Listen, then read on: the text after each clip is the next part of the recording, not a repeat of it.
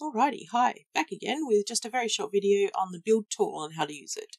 Generally speaking, you won't have a build tool until after you have placed your supply camp or supply ship, and somewhere in those there'll be a rack with the build tool and the town hall hut inside them. In fact, if you do have a build tool before you have your camp or your ship and you try to use it to place them, you'll run into problems there too. So once you have it, the first thing to do is right click on the ground with it. Anywhere on the ground is fine, and you'll have this GUI come up. Now in this GUI, the left hand button here gives you a type of building, so it'll be your town hall, which you'll have originally, or decorations. And if for any reason when you go to do this later on in the game and you press this left drop down arrow, the only thing you have here is decorations, that's because you need to actually craft the hut block for whatever you want to build. So for example, if you want to build the builder, then you actually have to go in and craft the builder's hut before anything will show here. So yeah, if you only see decorations, that's because you've done something a little bit wrong and don't have the hut block that you need.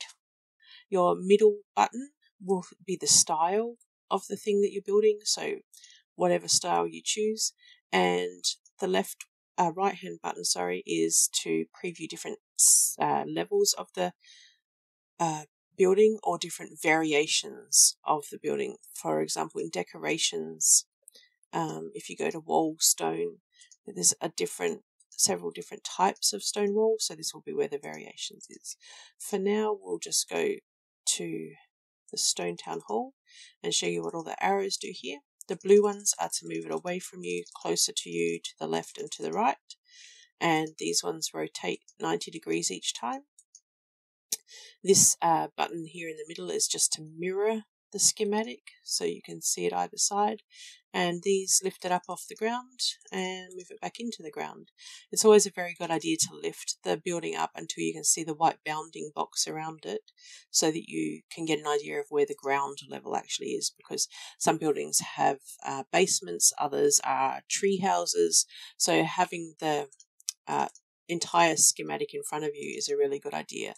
To actually see it better, once you have this all up and you've moved your arrows to move it around, press the escape button and you can walk around and see the preview of the building, and then just right click in the air or anywhere to see it up again, and you can preview it at every level.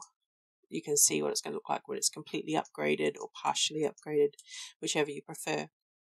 Now, if you were just in survival, these two buttons wouldn't be down here, so I'll talk about those in a minute. But in survival, you would press the check mark when you're ready to, you've got the building where you want it, and that would place the hut block down, and then you would be ready to get started with the building.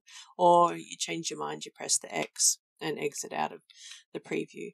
And then when you're ready to do it again, you just set it up where you want, and there you go. So normally this in survival is where you would press the check mark, but in creative you get a couple of other options, and these are down here. The bottom right hand one will paste the building in at whatever level you want it at, exactly as it would appear if the builder had finished building it.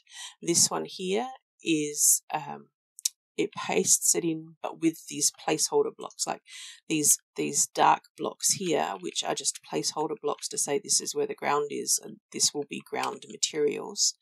They would actually still be there if you pasted it in with that. So if you're in creative and you want to paste it in just as if it was finished, you press this one and voila, you have your building in. So yeah, the build tool is very handy. It's extremely important in your game. I'm just going to paste this in with the placeholder blocks so you can see.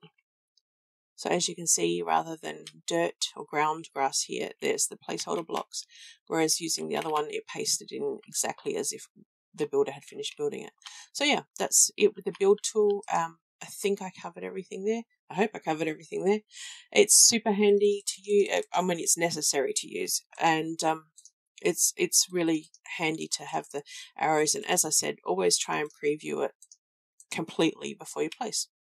And that's it. Thanks for watching, and I hope that was helpful. Bye.